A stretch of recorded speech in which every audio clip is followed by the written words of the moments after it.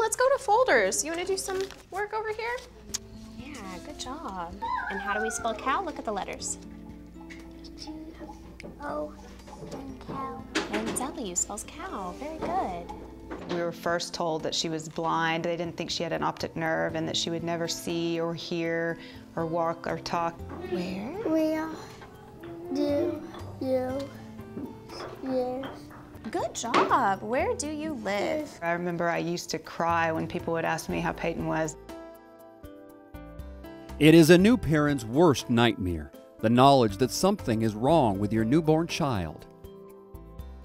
For Michael and Will Abney, the terror lasted 2.5 years until their daughter Peyton was diagnosed with mental retardation and an assortment of physical abnormalities. Hands on, leg over.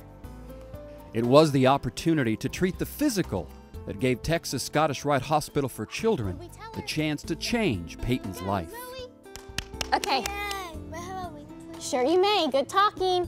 For Peyton, the first step toward a normal life was learning how to take it without falling. Peyton was a toe walker. And when I say toe walker, I mean it was on the tips of her toes. She'd always fall. She had a big knot right here on her head because she'd fall in the same place every time. And I remember thinking, is that knot ever going to go away? My pediatrician here said she really needs this surgery. It's called heel cord surgery, where they go in and cut the Achilles tendon. And I thought, how painful is that? And she said, but it really helps. To be able to do that in an environment like Scottish Rite was a huge blessing for us. They want the kids to be comfortable and they want to help the kids, and that shows from every person you meet there. They're happy, they want to be there, they love you, and they love these kids. Arms out. I am right here. From a toe walker to a skywalker, thanks to Dr. Rathjen and the miracle workers at Texas Scottish Rite Hospital for Children. She has recovered incredibly well. It was beyond our imagination how much of a difference that would really make in her daily life. Back up. Beautiful. In our daily life, for that matter. Ooh, she missed you. Hi. And like so many families who have experienced the care at Scottish Rite, the Abneys are giving back by bringing over 200 runners to Dallas, Patty's Peeps, running for the hospital that delivered a child's rebirth. I want to thank everybody for coming out and helping us with this and for participating in all this for Peyton. This is a real neat thing for our family, and we're real excited about being able to give back a little bit.